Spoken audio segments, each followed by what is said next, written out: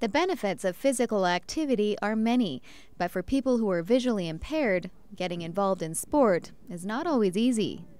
I didn't have trouble adjusting to being blind. I actually lost self-confidence because the one thing that I really excelled at as a sighted person was in sport. Through the help of the Alberta Sports and Recreation Association for the Blind, competitive sport would once again be part of Kevin Kaminski's life.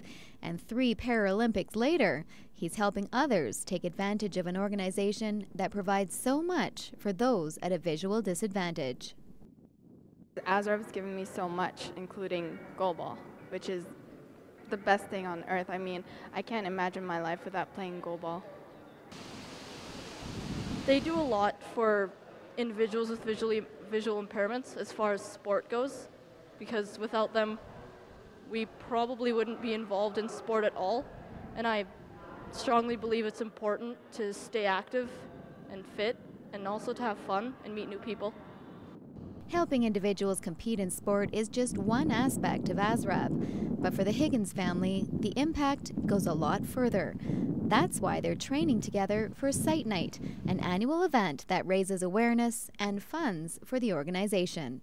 I think it's important to help support ASREV. It's got Caitlin out of her shell a little bit. You know, she's getting more involved with other people that have the same disabilities as her, and just out of the house and more involved in community and physical activity. Caitlin is the honorary co-chair, along with former Calgary Mayor David Bronconnier, for this year's Sight Night fundraising event to be held on November 19th. Wearing headlamps, participants will walk a 4-kilometer or jog an 8-kilometer course in the dark. Find out more at asrab.ab.ca.